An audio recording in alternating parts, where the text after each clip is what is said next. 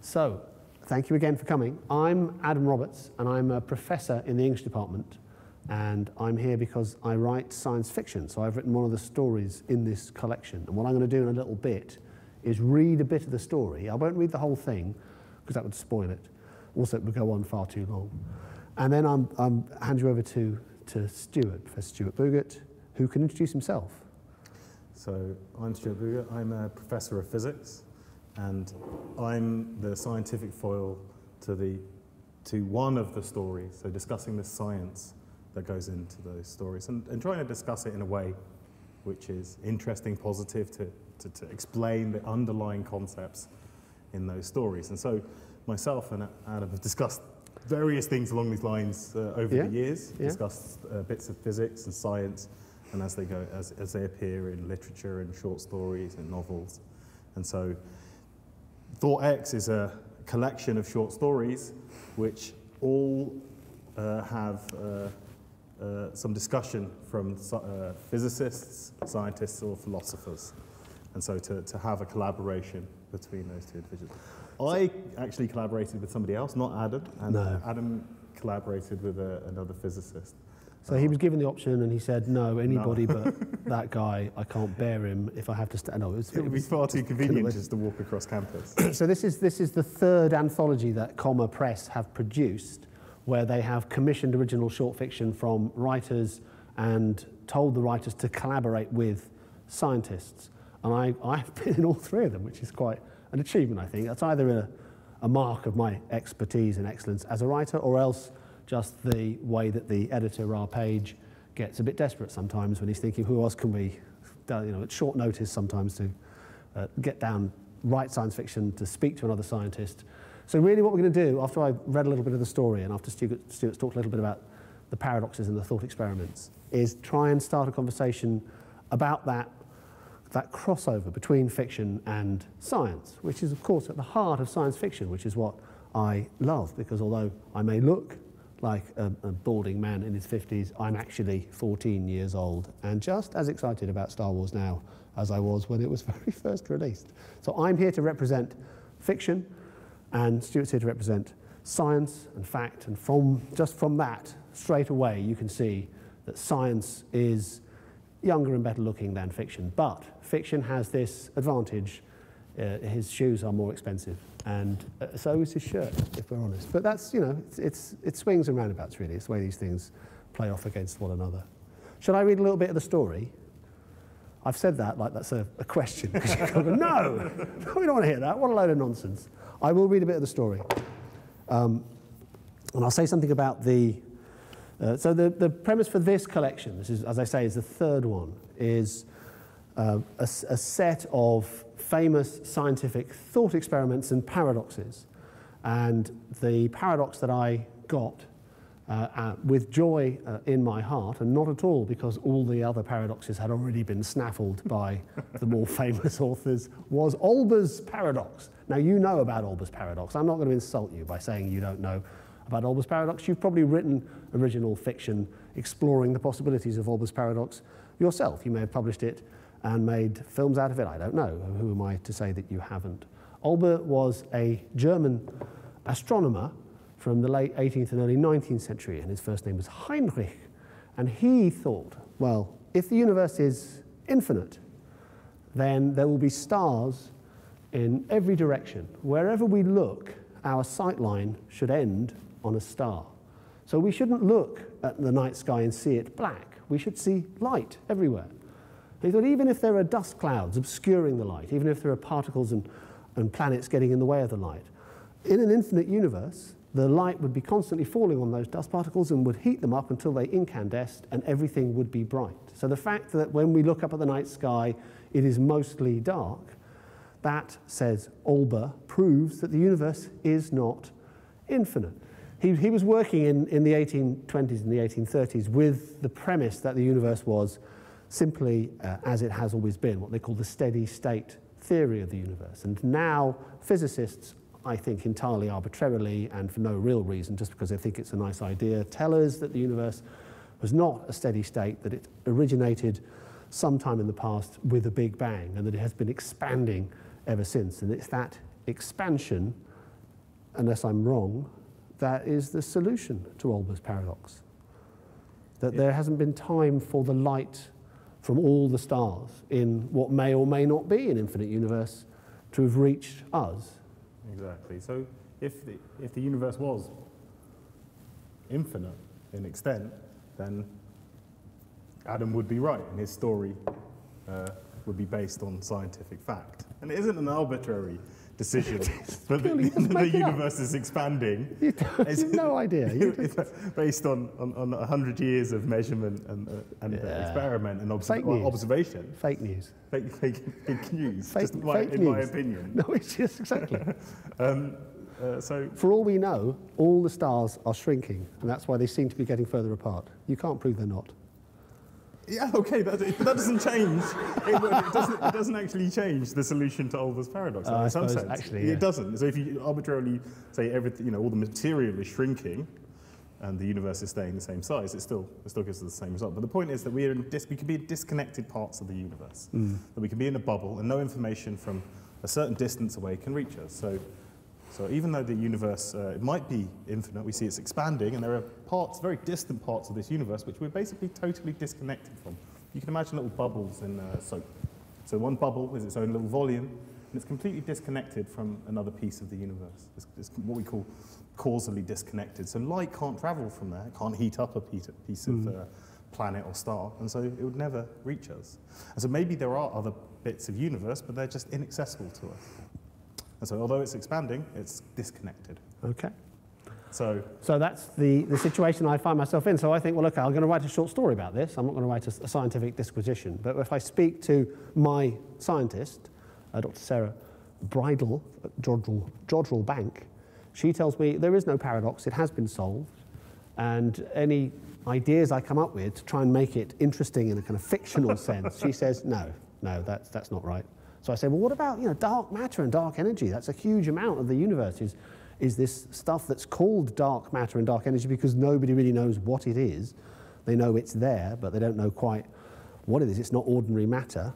Does that have something to do with the reason why so much of the light of the universe isn't reaching us? And she said, no, that's got nothing to do with it. So I think, well, you've got to give me some leeway here. I've got to have something to work with. So I ended up writing a story which I called Keep It Dark, because I like to name my stories after Genesis tracks if I possibly can, in which, as a writer rather than as a scientist, which I'm not a scientist, because science, it's all fake news. We've established that. That's the bombshell we take away from the evening. It's all made up. There's no evidence one way or the other, as far as we can see. As a creative writer, I'm interested in, if Olber had been right, and if there should be a universe of light everywhere we look, why is there so much darkness? That has interesting metaphorical kind of potential for a writer. There are ways in which that becomes eloquent about us as human beings, about what we can say. The epigraph to Thomas Pynchon's Against the Day, which is my favourite Pynchon novel, actually. Everyone likes Gravity's Rainbow, but I think Against the Day is really his masterpiece. It's his most science-fictional novel. Huge novel set around 1900. And he starts with a little epigraph, and the epigraph is, it's always night, or we wouldn't need the light. And he's interested in that sense that we live in a kind of blindness, that we don't really understand what's going on, and that the tools that are available to science, and that people like Stewart deploy, they don't really provide the kind of answers that we need. So I ended up writing a story about blindness and about faith and about astronomy and observation, and I'll read a little bit. I'll read the beginning of it, and I won't read all the way through to the end of it. So I start with a little epigraph of my own. My epigraph is from Vladimir Nabokov, the Russian writer, from a letter that he wrote to his wife, and this is what he said in his letter. I need so little, a bottle of ink, a speck of sun on the floor, and you, which is very sweet. It's not true, because he also needs oxygen, and he probably needs clothes. It may be cold where he's working. He needs to eat and drink, but no, you see his point, that a bottle of ink, a speck of sun on the floor and you. He needs to express himself as a writer. He needs the beauty of sunlight, and he needs the love of his life, who is his wife. But I also like that quotation because the way Nabokov, who was a poet as well as a prose writer, balances out the blackness of the ink with the illumination of the light. So I set my story in Australia, in the northern portion of Australia, which is a place I've never been to. So I did some research, which is I went on to Facebook, I believe it's called, and I messaged one of my Australian friends, who's a writer called James Bradley, and I said, what do you call tarmac over there? And he went, we call it asphalt. I said, is it really, it's kind of jungly up north, isn't it, in your, he said, yeah, it is. So I thought, well, fair enough, that'll do me. On the drive over, they had a conversation about darkness. Kay said, the proportions, I won't do Australian accents, that really would be adding insult to injury. I could try, should I try Australia? No, quite right. The proportions in the actual universe are 4.9% ordinary matter, 26.8% dark matter, and 68.3% dark energy. And actually, the majority of ordinary matter in the cosmos is also dark, since the stars that we see and the nebulas and the other bright stuff is only about 1/10 of the regular mass of everything. And Broom replied, fascinating, fascinating. So visible matter is 1/10 of 5% of the whole picture, 1/10 of 1/20. And Kay said, yes. How wonderful that you have all these precise numbers at your fingertips. It's my job. Broom thought about it for a while. He never sounded more like a preacher than when he replied, so when God said, let there be light, he was actually saying, let there be 1/2 of 1% light, and as for the rest, keep it dark. Said Kay, navigating the car through a tricky turn, off the asphalt and onto an overgrown gravel track. Asphalt, you see. You see, I wouldn't have written that if it was set in England. But that's the kind of detailed research. That's sort of the really hard work of being a writer. I spent 6 or 7 minutes on Facebook that morning. Doesn't that make you wonder, Broom said, staring through the passenger's window with his sightless eyes, if we've got it the wrong way round? The universe is not a blaze of light in the darkness, a big bang, a frame fitted for us to clamber upon. The universe is dark, and it has always been dark, and the stuff we're made out of is a vanishingly rare aberration. Spoken, said Kay, like a blind man. They'd gone as far as the D-Max could take them, deep into the wilderness. Kay parked up and helped Broom out. Not much further, she told him. I can see the scope. They were on a low, broad ridge. To their left, the land dropped towards a lake. A little way ahead, to the right, a lesser slope revealed the discarded giant bra cup of the telescope in amongst all the heavy greenery. The air was hot as steam, sweat kibbling the skin of the back like insect bites, the scalp moist and itchy, skin rashing up under arms and between breasts, a sheer horrible devilry of heat. Kay took Broom's hand and led him. Off we trot, she said. The gates were fuzzed with brambles, jammed ajar by weeds. It was a tight squeeze getting through, down into the underworld, golden bough in hand. Gold shines only when light shines upon it. Off we trot, Kay said again, but they walked slowly rather picking their way through the undergrowth. There were as many mosquitoes as there were stars in the sky, and they swirled in great galaxies of dust motes. Darkness over the skein of the lake sank down as a cloud into the fern-littered valley. They were monstrously curious about Kay's neck and face and arms. Tufts of grass Mohican sprouted, an ancient tree put its many elbows out at awkward angles. A chubby spider was fiddling with its web. It looked like it was beckoning to them. A minute brought them to the dish. The squat tower was chained up with vines like an escapologist's trunk. An oval pond of white scum nestled in the concavity. Underneath, swallows had built their nests out of dirt and moss and discarded wiring. A congregation of yawning tribbles. Wow, said Kay, that's some disrepair. Well, you didn't expect it to be pristine, panted Broom. No, but, said Kay, well, but wow. Broom put his head back, and his unseeing eyes did their freaky wiggle-wiggle thing. I can hear birdsong, he said. Welcome swallows, lots of them. Me, mostly I can hear mozzies, distant high-pitched droning, a pygmy bagpipe. She was far from convinced that the cream was working. Let's get inside. The old accommodation consisted of 3 rectangular prefabs and a generator surrounded by a metal fence. The buildings were a grey that was the colour of rain. The windows were all marked with smallpox patterns of dust.